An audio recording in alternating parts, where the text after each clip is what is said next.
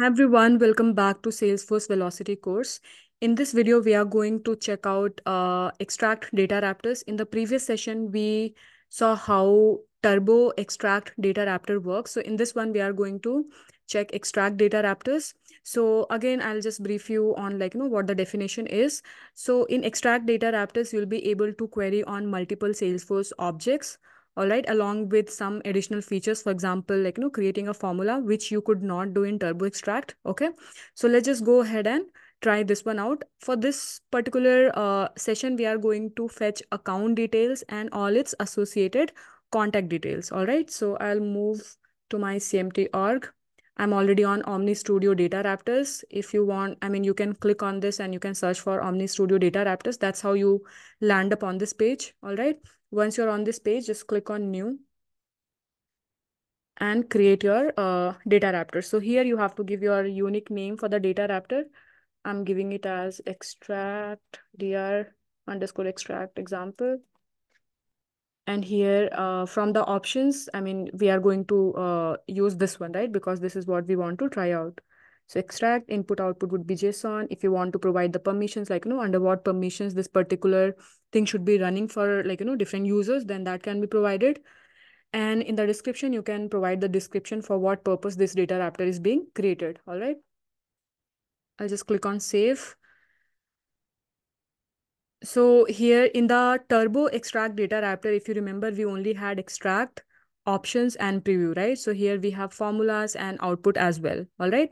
So let's just go ahead and get started. So our goal is to fetch accounts and contacts. All right. So I'll go ahead and start adding steps. So I want to fetch the account information. So first I'll select the account object. Again, this list will give you the list of all the Salesforce standard objects, custom settings, and custom metadata. All right. So I'm going ahead and selecting account because that is where I want to fetch the data from. So account and in the extract output path, you can give whatever node you want to give in your JSON. So here I will give it as account. Okay. And you can keep on checking, right? The node got created, right? And in the filter, let's just give something as name, which is what we have been using. And here I'll give it a parameter as like, and let's just hard code the value for now. Okay. So this is select something, the fields I have not defined it. The fields are to be defined under output. So this is basically telling us that we want to query on account object where name like this. Okay, so that is the one part of the query that we have formed. We are still yet to define the fields. Okay, so let's just we will fetch the contacts also, but let's just complete account first. Okay, so I'll move to output first, and in the output I'm going to select few fields from the account. Okay, so here let's say let's just take account number, and here you can give any name that you want. Okay, so account.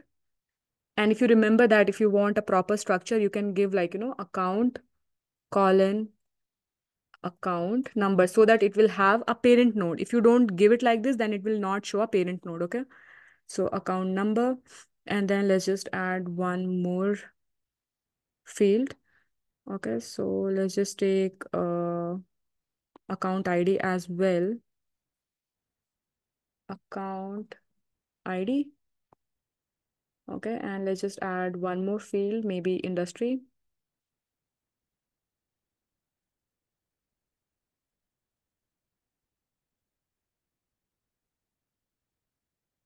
I hope you remember why in the output JSON path, I am writing it like this, account colon industry, right? I can also just write industry. But the thing is that it will not be tagged under this parent structure. Okay. So if I just remove from all the output JSON path for all the three fields that I've created, if I remove this, right? Not from the extract, you cannot remove from the extract because this is a pick list that is showing up, right?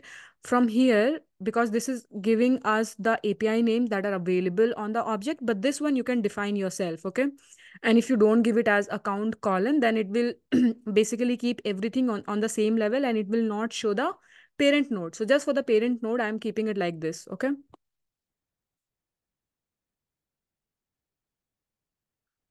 All right. So now let's go to preview and execute this. So we should also fetch the name, right? So that we can see the name of the account. So let's say account name. Okay.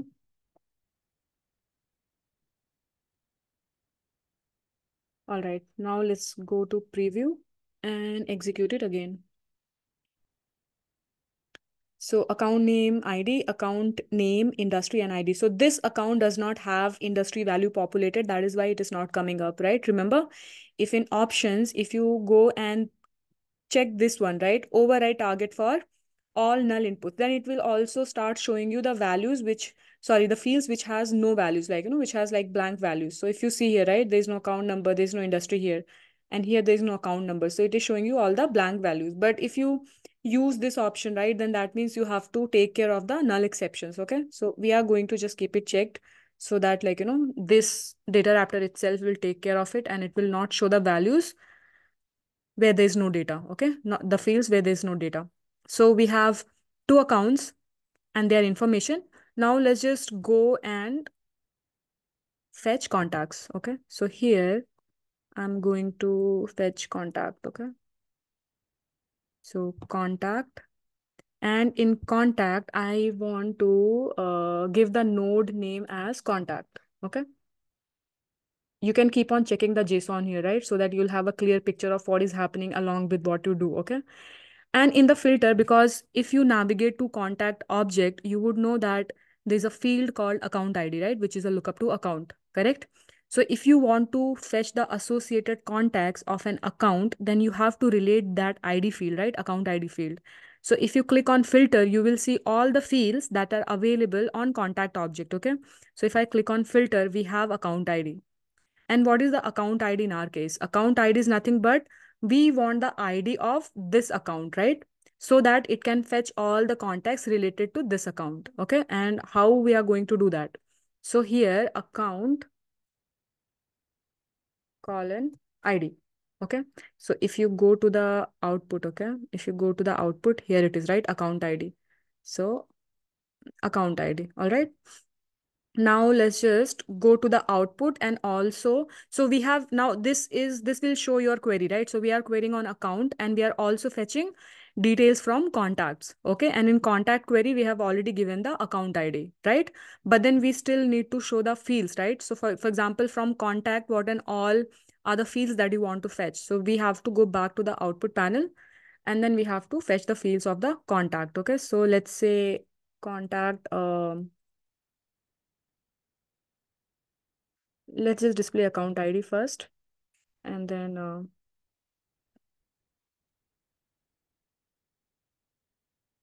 we will also display contact first name. Okay, contact first name, and let's just also display contact. Let me write this first.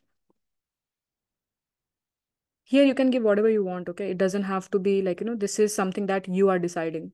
Okay, so first name, and then I'm also going to include contact last name. Okay, so the drop down should show me the last name, and here contact colon last name. So if you see here, right, the way I'm writing this, it is creating the structure, right? Like a similar structure. Now it also added last name. Okay, so this is how you can define the structure. So let me just minimize this. So I have four fields from account and three fields from contact. Okay, so this is my contact node and this is my account node. All right, now let's just go ahead and preview this. I hope there are contacts. Yes, there are contacts. Okay. So for this particular account, you know what? Let's just also fetch the account name inside the contact. Okay. Account name inside the contact. And how can we do that? We have to go back to output. Okay. And here, so let me try this out. Contact. No, sorry. This is, hold on. Here, right? Contact account. I'm not sure if this is gonna work, but let me try this out. Did it work? Okay, I have to still give this one, right? So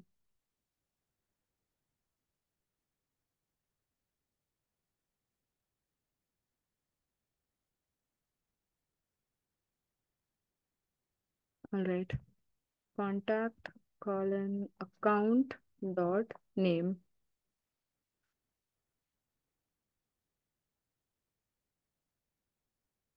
Okay, this should be capital letter.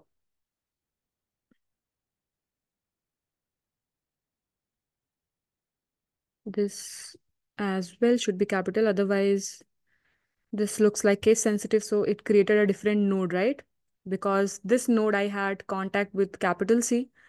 If I gave another field and then I have given like, some other like, with small letter, then it created a different node for me, right? So I didn't want that. I want everything like, along with the same tag. So let's just go ahead and review this if account name is getting displayed or not. Yeah, we are getting the account name, right? So you can see, right, the different nodes, right? So contact, it has account name, last name, first name, and account ID. Then there are like, on global media, there are more contacts. Okay. There is another contact, White Carol, and then there is another contact, Amos John, and then we have second account, right? Global media. And so these basically, if you see, right, so this is list of all the contacts that are available, and this is list of all the accounts that are available, right? So there are two accounts, global media and outfront media. And the contacts that I receive are, because there are no contacts available on outfront media, but there are four contacts available on global media. So it showed me all the four contacts. Okay.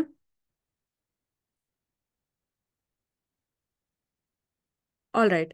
And similarly, what we talked about parameters, right? Let's just first go ahead and like, check out a formula field as well. So under formulas, I'll just simply add like, a normal date field maybe. So today and date. Okay. And let's just current date or something like that. Okay. And we also have to, you can just copy this because you would have to use this variable in your output, right? Otherwise, how it is going to display. So we'll go back to output, and here we would have to search for that field. Okay, here, if I search for this, see, it came, right? Because this is what I just created. So current date, and here, so here again, you can give the label whatever you want to be displayed over here, right? So let me, okay. So let's just give it as current date. And if you notice, I'm not giving here any like, account colon current date or contact colon current date. That means this will be created in a separate, it will not be under account parent node, and it will also not be under contact parent node. Okay. Let me see if I can scroll this up. Okay. Here, right? So if you see, because I did not mention any hierarchy over there, right, that account colon or contact colon, so it is outside like, both the parent nodes. Okay, so we have contact, we have account, and we have current date. Okay, so this is how you can like, create a simple formula. Although formula can be used for many multiple purposes, even to like, call an apex method. But I hope that like, this basic scenario would help to understand that, okay, how you can create a formula, how you can define a variable, and then how you can access that variable's value inside your output. Okay. So I think that would have given you like, a basic idea of how it is used. So, and every other like, complex angles of formula will like, we might cover in the upcoming sessions, but I think this is it for the Extract DataRaptor. Okay. And under the options, we have the same information which was available under Turbo Raptor. This is going to check your like, with sharing. If you check on this checkbox, then it is going to convert this data raptor like, in the form of like, with sharing. So it is going to check the permission set, field level security, or like, profile, user table access security. All right. And this was for null pointer exceptions. All right. So I think we should be good with this one. All right, so I think this covers the basic scenario for Extract DataRaptor. In the next session, we will be covering about load DataRaptor. All right, so that's it for now, and thank you for watching.